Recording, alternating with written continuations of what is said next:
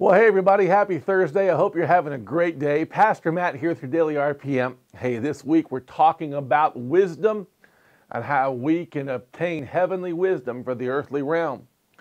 I want to give you this tip today. Some of you may love it, some of you may hate it, but it's simply this. You know how you get wisdom? Well, one of the ways is you get older. And you know the Bible tells us in the book of Proverbs that wisdom is with aged men. Another place it says that the gray hair of an old man is his glory, is his crown.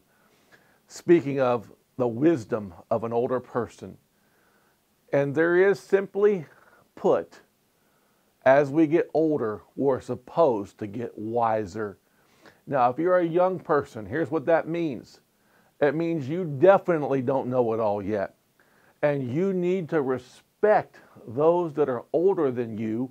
The Bible is very clear about honoring our elders. And you need to understand as a young person, when it comes to life and making difficult decisions and big decisions, the Bible tells us there's a safety in a multitude of counsel. And I would want to, if I was you, always consult with somebody who's smarter and wiser than you when you're making big decisions. Now, if you're older, praise God, you do have some wisdom. But here's what I want you to know. There's a difference between having 25 years experience and having 1 year of experience you repeated for 25 times.